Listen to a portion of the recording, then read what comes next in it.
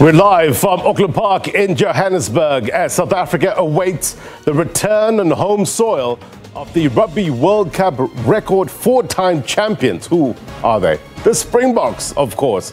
They're topical.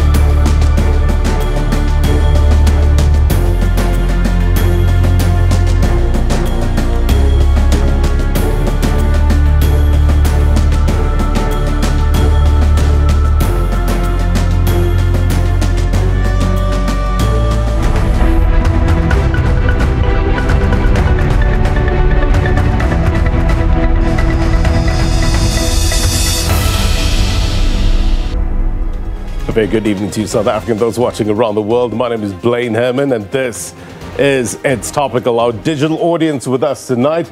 Among them, good to see them, among them, our guest as well. I'm looking forward to getting their questions for our guests in a short while. Sport has a power to change the world. Nelson Mandela said that. But is it a sustainable change? Does it give a fragmented society a sense of belonging, or is it just 80 minutes of patriotism that we're back to our quarters of comfort?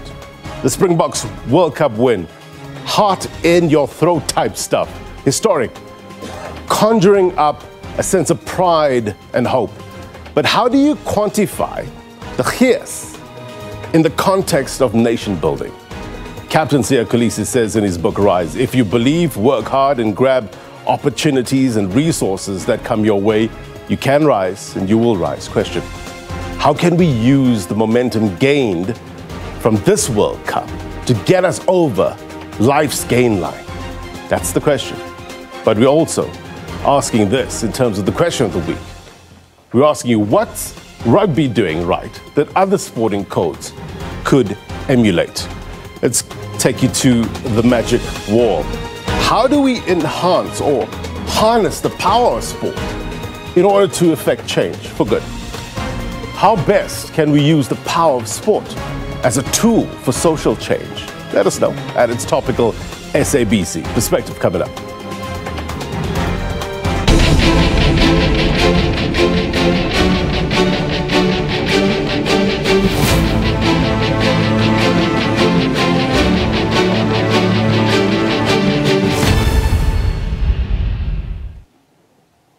All right, as always, context really important on this program, and let me turn to the magic wall. But to help me do that, I want to invite SABC News sports journalist Litha Mpondwana onto set.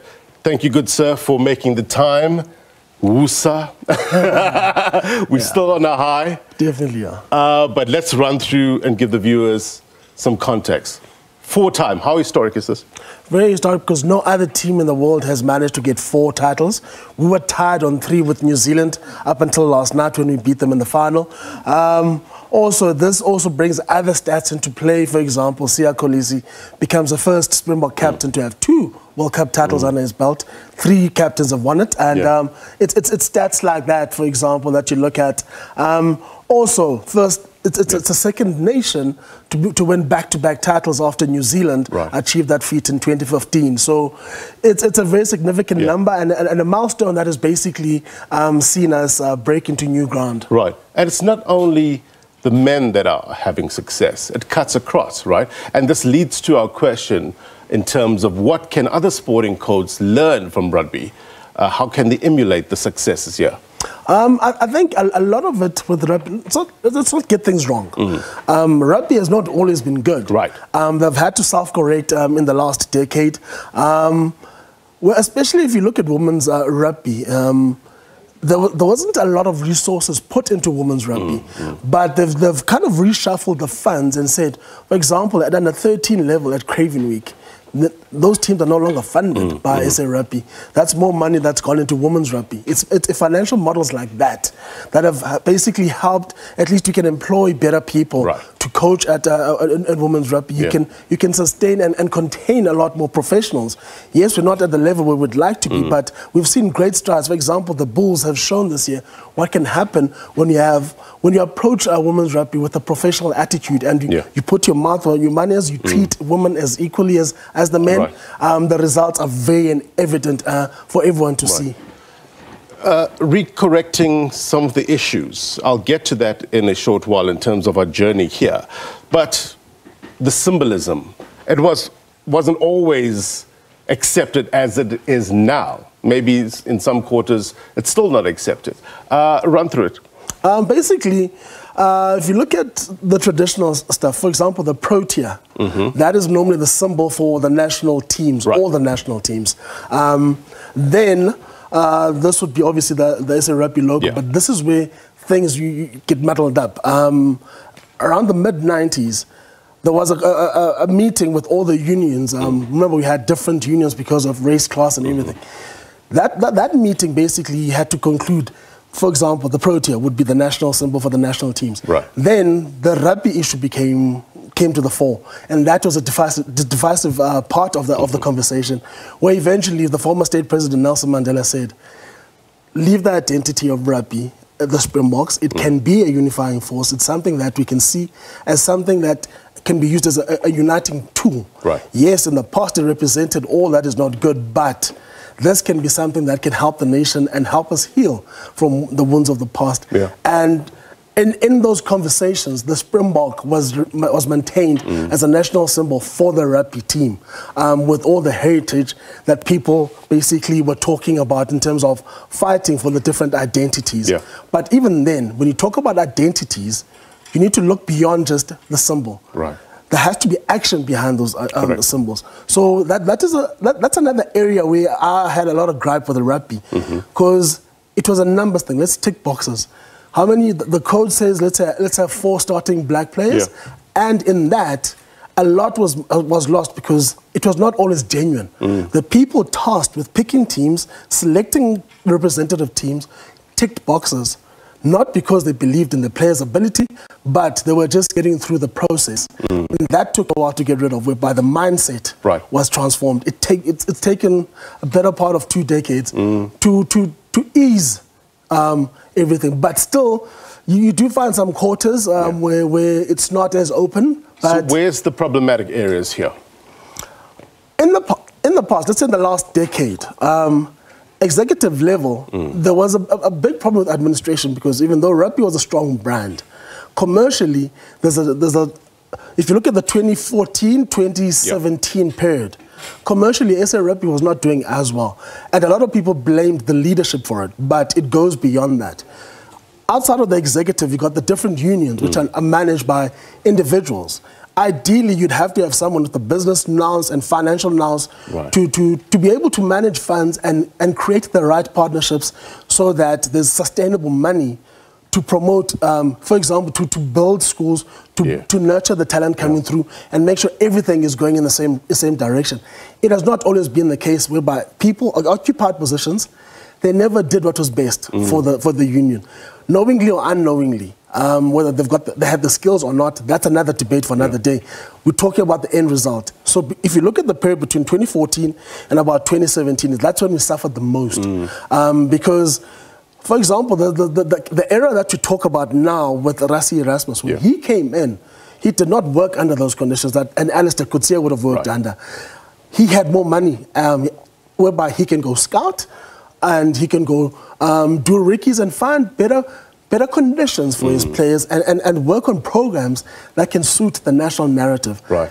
Other coaches never had that opportunity, so we had to find more money. And the right people went to the right doors and knocked, and the right commercial partners saw the vision and invested in especially the Springbok brand. Because they said if you get the top right, eventually everything will trickle down to where it's supposed to be. Right. But what about down up? And this is where it becomes important for me as well in terms of making it accessible to all. I'll speed this up so I can give you a sense of where I think it's really important here. Youth participation, grassroots, from the bottom up. And not only in rugby, I mean, you need to grab them when they're young and nurture them. Resources, infrastructure, invest. Is that happening though? It is. There's enough youth, and especially representative youth, playing rugby at different levels. The problem with the rugby is when you start transitioning from under 19, under 20 to professional rugby. Right. So that's when you play for your representative teams. Those guys, that's where a lot of unfair decisions were made, whereby the wrong talent was backed. And the wrong people went into professional systems, and a lot of talent was lost because people were disheartened and found themselves even behaving out of character because they felt marginalized. So in terms of youth, if you look at the represented at a Craven Week, Grand Gorm under 16 week, if you look at under 18 as well, even under 13, if you look at the makeup of those teams, they're actually very equal in terms of how we'd like our rugby teams to look like. Right. But the older you get and the closer you get to professional rugby, that's when the demographic starts changing, especially when you transition from under 21 to representative teams. Right. Yes, there have been measures in terms of introducing coaching systems to equal the playing field. But ultimately, exposure needs... A player needs exposure, and they need to be given the time to develop and become a professional player. Always instructive, sir. Thank you very much. Thank you, sir. Go and rest. No rest for the wicked. Tando Mpoli, SABC News sports journalist there. Very, very informative. We're blessed to have him on our side. All right, our regular word on the street feature, where we ventured to Four Ways, Monte Casino. That was buzzing. Lively crowds of rugby enthusiasts as well as new fans, right, gathered last night, saw their reaction on the role of rugby as a unifying force in society. And this is what they had to say. Watch. That's the beauty of sport. It brings people together, it unites people, and gosh, it's euphoric. Just because we support the same country, now we have a bond together. And I think it's a lovely sport that unites the country, and you all come as one. And I think it's just an amazing sport that it brings the country together. Rugby is accessible to all races, so I think that's where the whole thing about bringing people together, because even people who don't have resources, they can't see, or in their villages, they still play rugby compared to the guys who go to model seal schools or private schools with all the resources. So you've got a sport that's being played by everyone. Rugby can unite, not only rugby, it's all sport that can unite people. It always has done since 1995. It united this country, and it's doing it again.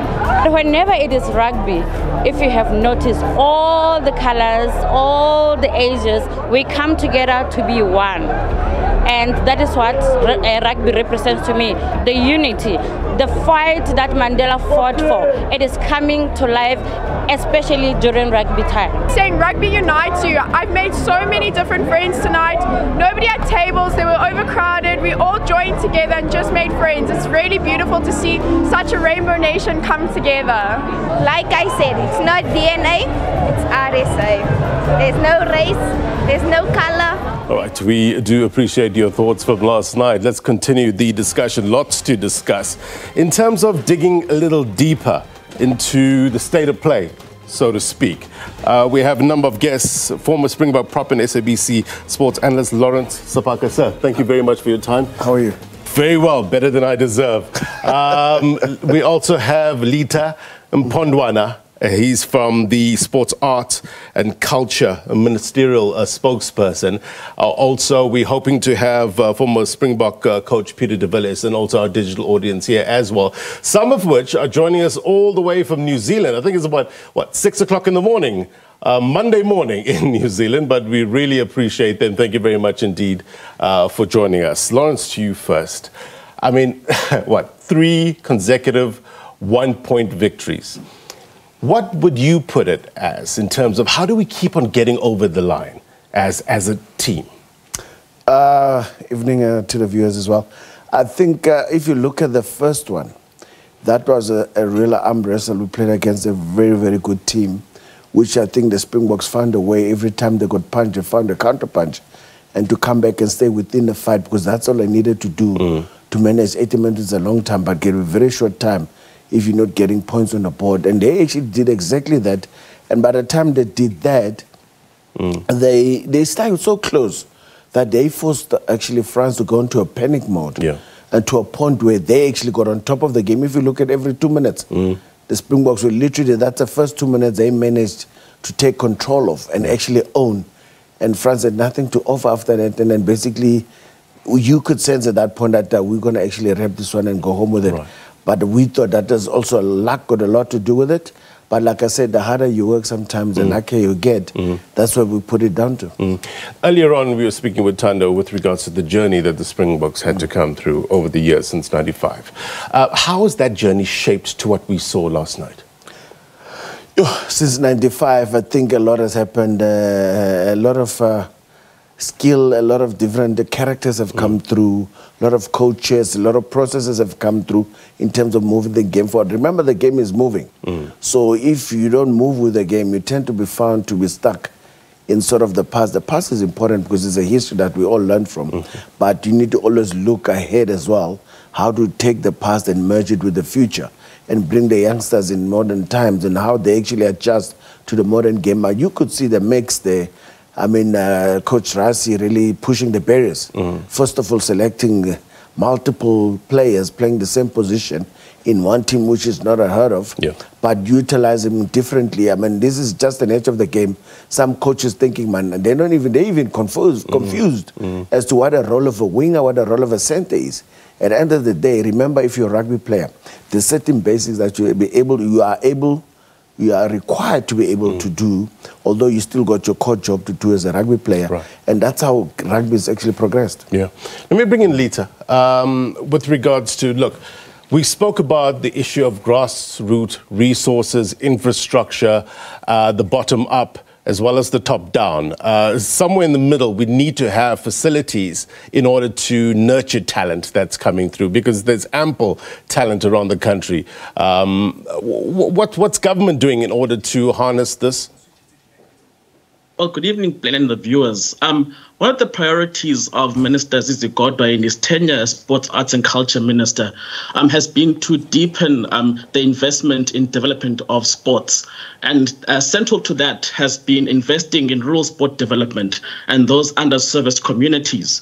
So over the past several months, especially, we've seen initiatives where the ministry and the department have been going around the country developing multi-purpose sports courts in underserviced communities around the country and in villages, which is where we believe you would find that unhidden talent and then enable them to be nurtured from the bottom up. The minister has said, of course, that government can't do it alone, and his rallying call has been both for the public sector and the private sector to work together to further make this a reality where around the country, sports federations could go to the deepest of communities in the country and unearth talent just to further enhance South African sport. Because sport plays a great role in fostering national unity, as you've seen with the Springboks, and building social cohesion. Is that happening, Lawrence, at a pace where you're satisfied in terms of going to every corner of this country to unearth talent? Listen, South Africa is not shortage in terms of talent reproduction. There's a whole lot of it. And actually we've got so much that actually not even the surface has been scratched. If you really had to look at the whole Rainbow Nation, obviously, in terms of diversity. We are not meeting the numbers of how many people should be participating, but we've got still the most compared to other countries in terms of how much we produce so much. I think the French or European countries, sometimes you'll find them here with our local competition coming to scout and giving some youngsters opportunities to go play overseas and will eventually represent those countries as well.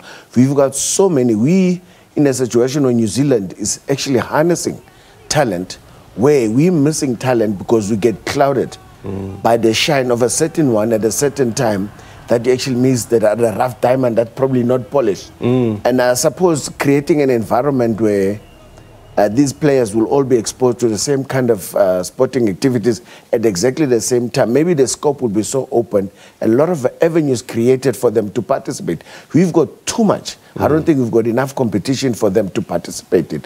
I mean, for instance, now obviously government being involved as well, I think one avenue that's really missed a trick in terms of from their side is to communicate with the education department. Right. I mean, if you look at sport, start there. I mean, when we grew up, if you're not involved with sport, what were you doing? And then that's exactly that what kept you busy after school, obviously after sports, and then you'll go home and go do your homework. Now they've got too much time. And obviously with social media playing a role, times are different. Right. So now obviously those things need to be curtailed somehow to get these youngsters and engage them.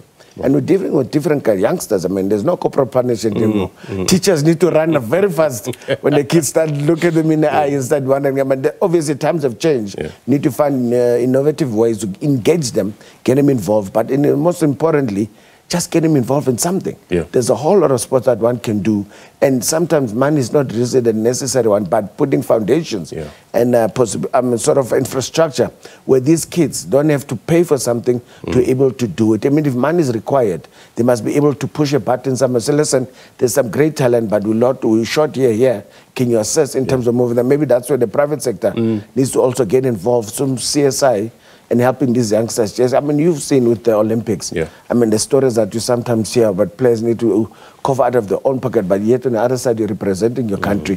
Then, you know what I mean, I mean, is a dog taking the tail or the tail taking the dog? Is one of those situations of which I understand. To represent your country is very important.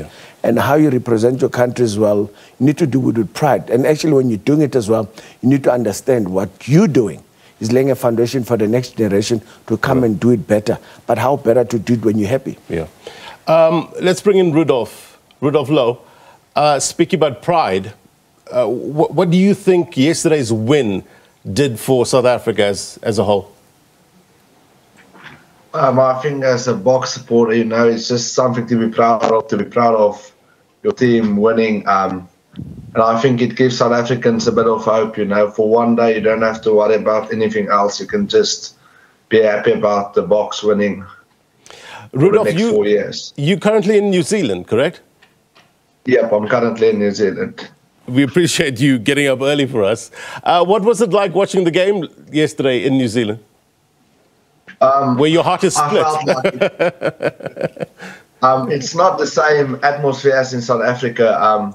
I think in South Africa you have Bok Friday and everybody is excited for it. Over here there's not as much going on and people is not as excited for the rugby as in South Africa. Lawrence, do you think, I mean, New Zealand's formidable foe of, South Africa, but in terms of their rugby and how they've been over the years, has it lost a bit of shine in terms of back home and the excitement for that national team? Well, you cannot doubt that New Zealand is also one of the forerunners in terms of innovation, in terms of the game is moving forward. They probably play some of the best open rugby, but mixing the physicality and the skill as well. They probably got it right at some point. But obviously, the change of guard sometimes, the different philosophies, they come and tend to play a certain role in how a transition is taking place. Remember, New Zealand is a proud nation. I mean, I hear what he's saying about the excitement is not that great, but I think if you're in a right community that's actually proud about the game, you don't say anything wrong about the All Blacks. You don't say anything that's obscure. You don't actually challenge them or actually criticize them too much with no validity because they will get into you. That's how proud they are. And obviously, as critical as that may be, when the All Blacks are not doing well, they can easily just close the door, close it, and walk the opposite direction. That's how passionate they are. This thing, when the team is not doing well, they're sort of easy to go into a shell or depression sort of a thing. I can imagine how they're feeling after the effort they've put in against the Springboks currently. It was a I mean, that game was beautiful. It's a low-scoring game, but in terms of intensity of that game, it was from minute 1 to minute 80. If they cannot galvanize themselves as a nation to understand in every situation in sport, there has to be a winner and a loser. You're not guaranteed to win until you really cross the line at the end of the thing. They had opportunities. Unfortunately, certain things happened in process. Mistakes happened. But don't crucify your team. They did very well. They started very slow coming to this campaign, but they got momentum. We were actually worried about them. We know what they're capable of. And maybe South Africa, the one mishap, we almost probably missed the trick. It's after France, when you realize we're going to play New Zealand, maybe in the final, if we pass England. We tend to put one foot in that pot, and one was in English pot, and then that's where the mistake probably happened. They wouldn't say that to us, though, because they know that's not how you prepare for a game, international game for that matter. But you can tell, I mean, the demeanor, the attitude that we're playing is against England. It was uncharacteristic of a Springbok going to a Mets kind of situation. But then, flip-flop, a game later, you would actually forgotten that actually there's this thing that happened against England. It was a totally different game against All Blacks. Right. Anga, how did you feel last night when you saw Siya Kolisi raising that cup? You saw the president raising the cup. What ran through your mind? Greetings to everyone. Yesterday was it was very wonderful to experience. I think the country needed it. The Boks showed that you can come from nowhere and you can conquer whatever you want to conquer. I mean, they came from losing to Ireland, who are deemed to be the best team in the world. And everyone thought they would have done it out for us because everyone thought there's no way we're going to go to the quarterfinals and beat France in France. But they did it. They went to England, were supposed to win the game easily. It was tough. And then everyone thought, there's no way we're going to do it again. 3 weeks in a row, 1 point, there's no way we're going to do it again against the OFO, New Zealand.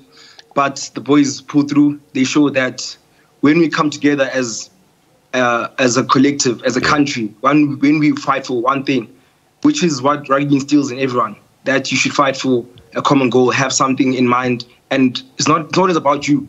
It's about the man next to you. You're fighting for the jersey, never for yourself. So I think it means a lot for us. Thank you.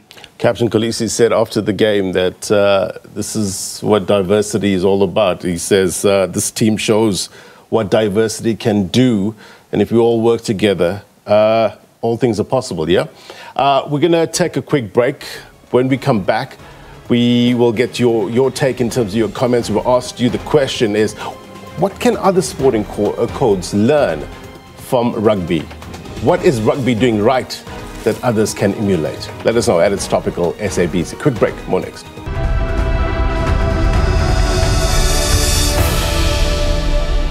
Many are still on a high after that win yesterday. Record-breaking, historic.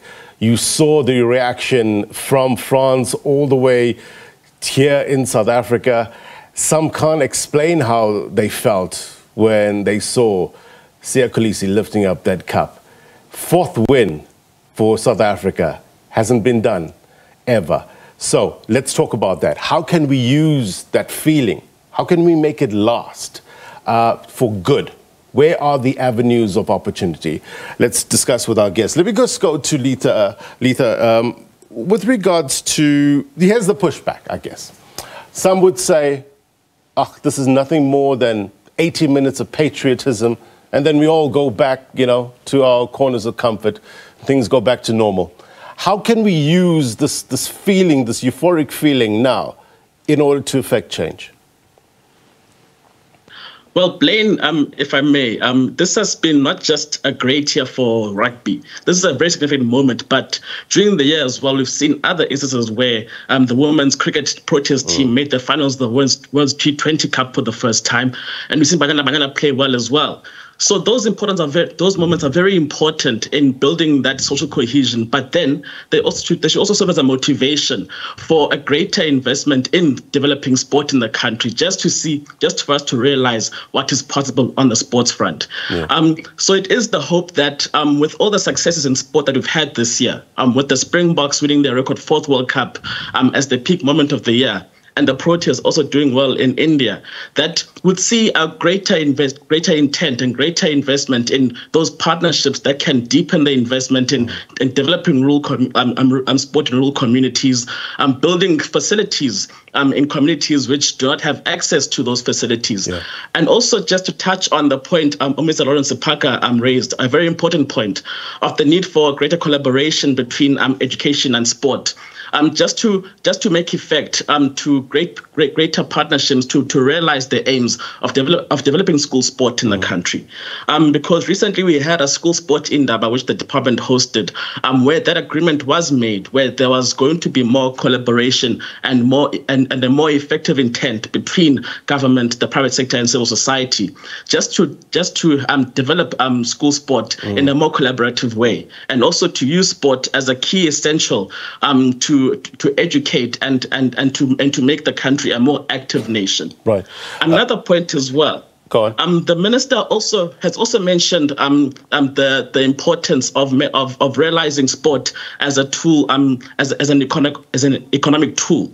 So it's not just a way to bring in the economy by hosting mega events, by us focusing on our major sports people, but it's also a very important tool in terms of sports tourism, just to bring people into the country, just to make sure that when we have our major events in sport, that sport is able to contribute to the country's economy. So there are those multifaceted issues at stake with regards to sport, and that's how we could build sport, not just to be a moment where we celebrate our big triumphs, but to build a more sustainable means of development for the country through sport. Multi-pronged.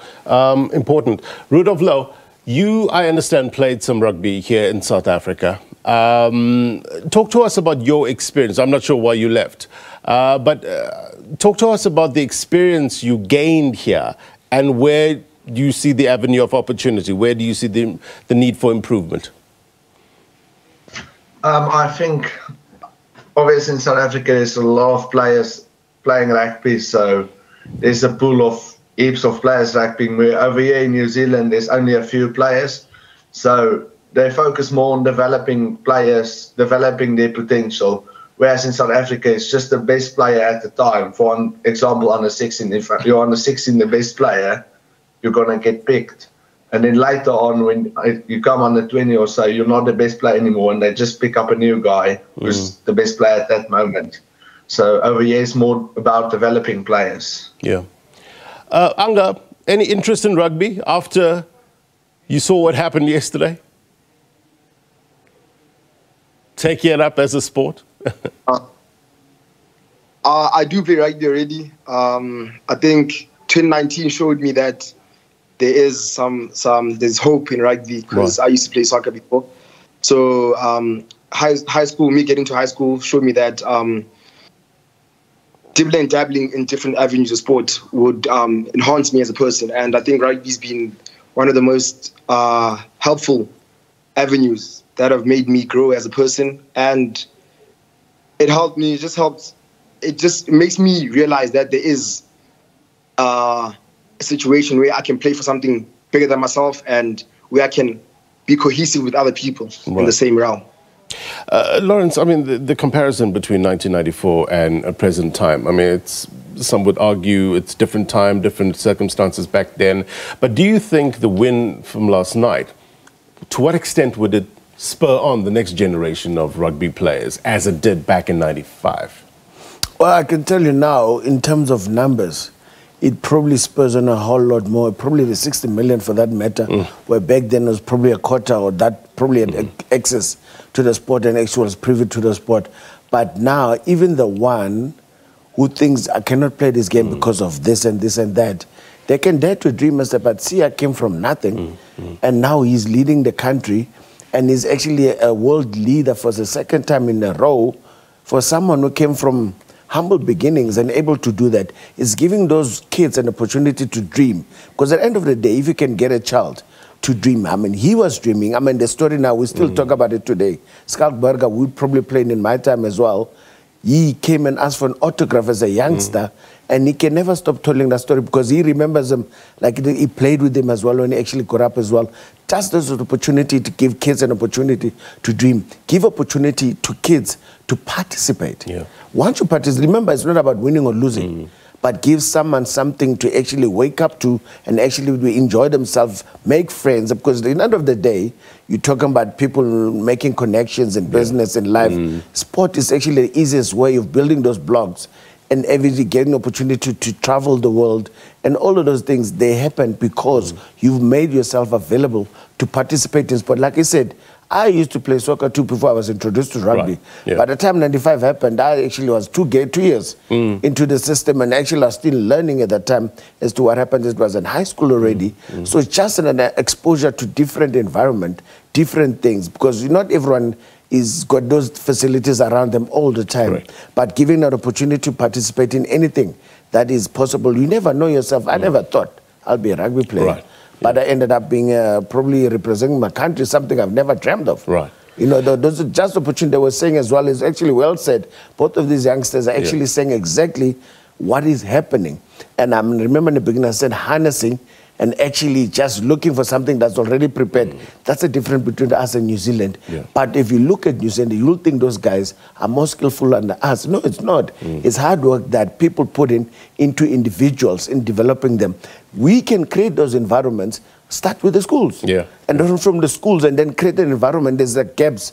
Universities, some go, some don't go. But then what happens to the ones who don't go to universities? You don't want to lose them. You know, Litha, in terms of the education department and certain schools, you can't only look at certain schools for talent, right? You need to cut across the country, be it rural, be it urban.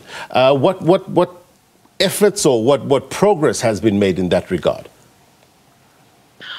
So it is noted that a lot of the time, a lot of players or athletes who make it to senior level come from certain schools. But part of the investment into rural and underserviced communities is to try and break that cycle, just to not make it a necessity for someone to go and attend a well-resourced school to be able to make it as a professional athlete at senior levels.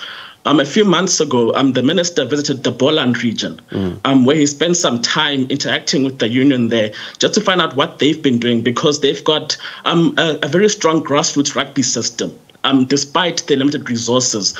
But then over time, they produced Springboks such as Kurtley Arendse, Grant Williams, and Kenneth Moody.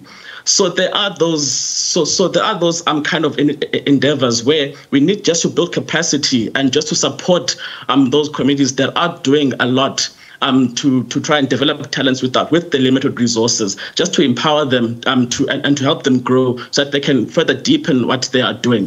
What the minister has also been advocating for, and we've been doing it for the past several months, is just interacting with other countries, just to see what they've been doing in terms of building their grassroots sports. We've had engagements with New Zealand, England, Jamaica, who have all respectively in various ways developed strong sports systems from youth level, athletics in Jamaica, rugby in New Zealand, and several sports in the United Kingdom, and incorporating those into our own programs and our own curriculum as well, just integrating sport and education, as I said earlier on. Those would perhaps help further extend the pool of talent in which South Africa is able to develop sporting talents from grassroots level, so that you don't rely on just the world of resource schools, but also go deeper into the country and ensure that schools which are outside those top tier schools in terms of economic resources are able to consistently provide athletes who can make it at a top level. Rudolph, when playing together, social differences tends to take a back seat. From your experiences here in South Africa and in New Zealand as well, how have you seen sport being used as a tool to bring people together, more nation building, more social cohesion, less division? I think sport has the power to connect people together. I think when you play rugby, you're with your mates, you're playing with 15 different people, and you don't care where they're from, what they're doing. It's just about having a fun time together. And I think that carries off the field as well. Whereas rugby learns you the values to respect each other and to accept each other for who they are. Yeah. Anga, I mean, we all use Madiba's quotes from famous people with regards to how sport can harmonize, how sport can unify. But what would you like to see at a practical level, at a community level, in terms of using this euphoria to better affect change? I think I'd like to see more tournaments that are specific to rural areas. I'd like to see more clinics that are specific to rural areas where coaches such as your Rasi Erasmus, such as your Alistair Coutiers, they go down to a rural area and they teach these kids. They teach the coaches in these areas how to coach, what to do in order to become better. I think that would help the crop that is in the rural areas, because there is talent there, and that would make the Boks and South Africa better. Lawrence, head coach position for the Springboks. Who's next in line? Who's putting their hands up? What's the future holding for this team? Well, at this point in time, I think we probably must give them a few weeks just to bask in that glory of all that hard work they've put through. And then I'm sure that's something they've been thinking about for some time. And obviously the transition plan, progression plan as well. I wouldn't understand that they will go outside the group that they have. It would be a lot easier to pick someone within the group of coaching that they had, just add some more to the system in order to just bolster the system and getting it stronger going forward. Wherever they probably had lacks in terms of technicality, they can look at it. That's why Ras is still in the system, so he needs to foster that to make sure that's a progression going forward. I don't understand, though, if he probably needs to go as well, because thinking about it, if his job is to actually make sure that the mother body is in a good state, he is actually controlling, running the ship, putting right people in right places, and having a strong hold over them as well, if things tend to run out of shape, and then he's there to actually assist as well. I mean, he's a hands-on. I mean, he's a director of rugby, and he's actually been probably mostly hands-on. You would sometimes forget he's supposed to be sitting in the office and let the coaches do coaching. But he's created an environment where it's not about the coach who does the coaching. It's a collective as players that need to be cohesive in whatever they do. Coaches as well, it's very important. Everyone bring in their little bit of expertise, add to development. If you listen to Jack himself, and you tend to forget he's actually the head coach of the team when he talked about his department being the defensive. I mean, even someone else, Stick is probably attack and the other one is probably something else. So basically they need to find out the new head to spearhead the whole progression now to the next 4 years. Obviously, they're the world champions for the next 4 years. You need to actually get to a point where they need to maintain the stature, they need to maintain that momentum, obviously that integrity as well, as world champions. So you're not taking steps back. You're moving forward, but while moving forward, you're bringing in new blood, you're blending in new players, and managing the older players, and obviously others are probably falling off by the sideways. So those are all the things they need to consider. But I'm supposed that's probably a conversation is going to happen after the 9 provinces have been visited in terms of the trophy showing. Well, so I suppose at this point in time, we're in a hurry to see who's up next. But I suppose, I mean, he's got until the end of December. Let them enjoy the moment. And then they'll come to a time when they need to now start throwing those bones and see who's one's pop. Litha, maybe final word to you. I'm sure it's going to be an eventful week coming up. What, from the Department of Sports point of view, what's on the cards? So we're still in Paris with the minister, but we're heading home. But we know on Tuesday the Springboks do arrive, and the department will be supporting the Springboks on their trophy tours. So far, there is a trophy tour being planned from across the provinces. But on Tuesday, that's where the big welcome is, where the Springboks are returning to the country with the trophy, and we hope to see the South Africans all enjoying this moment. Because I think if you go when you look back on this year, this is going to be perhaps the most significant year in sport, at least in this country's democracy. Yes. So just need to celebrate this week and take all what you can. But then also at the same time as well, just consider all that you can take out this year to further develop sport in the country. All right. Lisa, thank you very much indeed. Rudolph, appreciate your time getting up early for us all the way in New Zealand. Anga, appreciate your time as well. Lawrence, always a pleasure having you on the program. All right, before we go, here's my take. Why are we not all on the same page about matters that affect all of us? Look at the pandemic. COVID split us. Those for the vaccines, those against. I know, we're a community of individuals.